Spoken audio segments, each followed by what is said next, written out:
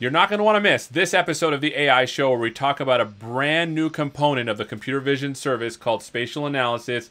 It's very timely. It's very needed. Make sure you tune in.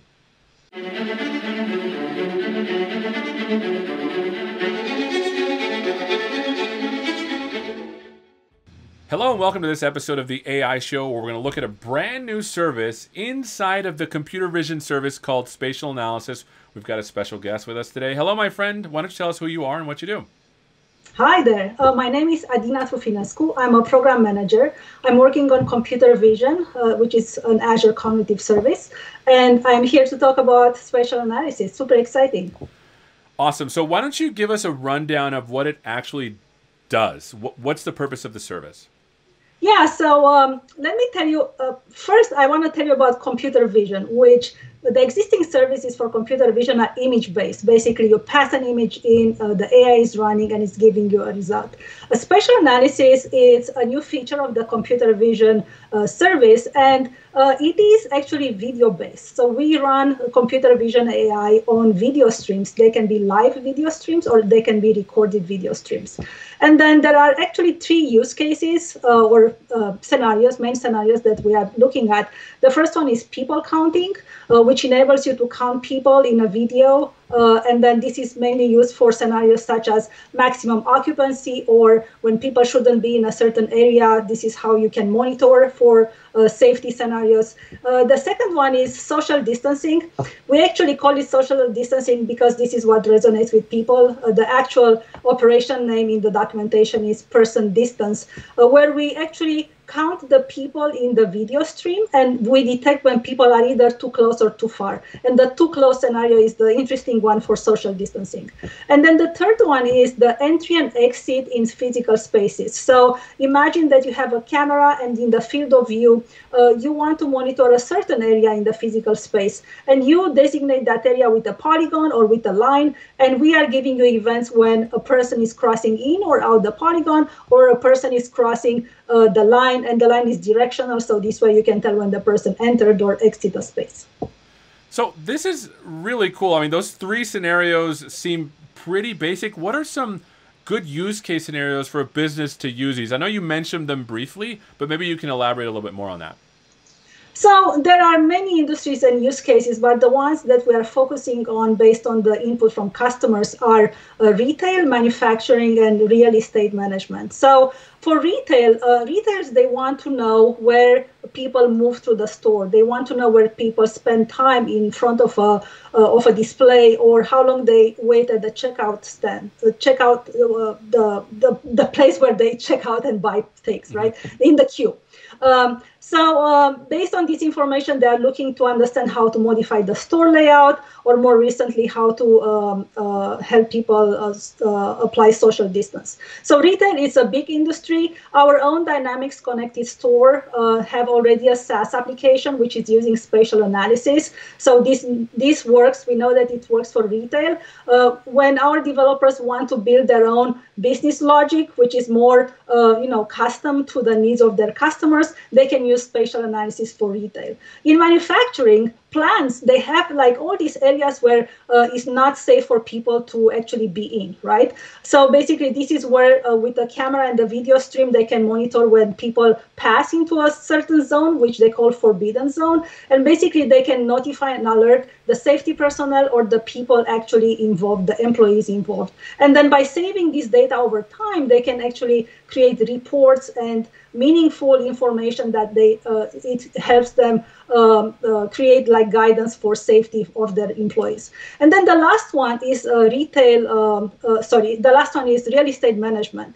So especially with the back to work situation, companies are looking to be agile and to figure out like how do they help their employees stay healthy and stay safe. So this is where social distancing comes into place, and also maximum occupancy. So this is where companies are looking at solutions to figure out like the number of people is actually constrained to something that is actually healthy and safe. So here's a question, because obviously you're taking video of people. How do you manage privacy concerns? Oh, so that's a very important one. And there are two angles to look at it. First of all is the technology angle. Spatial analysis, it's a Docker container. It runs at the edge. And our customers, they want control over the data, and they want the data to stay within their premises. And they also they want to make sure that the network workloads in terms of like video leaving their premises is something that they control. So this is where we started with spatial analysis as the Docker container. You know, like most of Azure services, they start with an Azure service in the cloud, and then it moves as a container. Because of this customer input where they're really concerned about like having control over the video data and then meeting the privacy requirements, we decided to start with spatial analysis at the edge with a Docker container. So that's the first aspect. The second aspect is the responsible AI aspect. So when we release this technology into the world, we just don't put it out there. We actually release responsible AI guidance. So this is guidance which is based on user research and societal research, where we work with our customer in private preview to collect their input, to look at the use cases. And basically, we came up with a set of guidance of what represents responsible use of this AI. And then basically what we hope to achieve is that our developers can build these business applications and use spatial analysis while upholding the dignity of the people involved, of the end users involved with this technology. So this is all really cool, but I feel like I want to get a taste for how it works. Can we do that? Absolutely. Let's go for it. What you see here is a video in a space that mimics a retail space. And then you can see the people are being detected. And this is the people counting operation. So the people count here is 6. It doesn't change because we have like 6 people at the same time. And notice here, like there's a trail behind each person. This is to show that the person is being actually detected across multiple frames. This one runs at 15 frames per second. So this is like in a nutshell, like counting people. In this case, we do not have a zone designated. We are counting the people in the whole frame. So moving on, let me show you social distancing. So this is the same camera feed from the same location. And notice here that we detect people and then we measure the distance between people. So to actually measure the physical distance between people, the cameras, they have to be calibrated to the ground floor. And this way, the measurement between people is actually accurate and relevant in the physical space. And then the last thing I'm going to say here is that we provide the information whether the people are too close or too far, and then you decide in your business application how to react to that information. And then the last one is entry-exit. So this one is another retail space, and notice here we have an area, a zone in blue, and that zone is an imaginary one, and it is being drawn using a frame that you collect from the camera. And then you draw that zone, in this case, around the area where people wait at the checkout stand. And then notice there that there is a time that the person is waiting in line. So the way we achieve that is actually when the person enters into the zone, we have the timestamp of that event. And then when the person leaves the zone, we have another timestamp. So this way we're able to calculate the people that, the time that people wait in line. So this is like another use case for entry-exit. I do not have one for line. But hopefully this gives you like a good idea of these operations. So this is amazing. How is this actually? How do you, as a software person or as someone that wants to implement this, how is this implemented in Azure, for example? Absolutely. So let's go to the Azure portal. So what I have here is an IoT Hub service, an instance in Azure that we set up. Because to deploy the spatial analysis container, you need Azure IoT Hub and you need an Azure IoT Edge device. So the devices that we support, they require to have an NVIDIA T4 GPU, and we recommend to use Azure Stack Edge with GPU, or you can use your own device as long as it has a GPU. So the Edge device shows up here. It's already pre-configured and connected to this IoT Hub. And what I want to show you here is the spatial analysis container, which is being deployed as an Azure IoT Hub. So I'm going to go there. And in the module identity twin, we pass actually the configuration for the operation. So let me scroll here and I can show you here, like this configuration, you can see the operation ID. In this case, it's spatial analysis person count. And you can see the video URL that is being processed. In this case, it's a pre-recorded URL.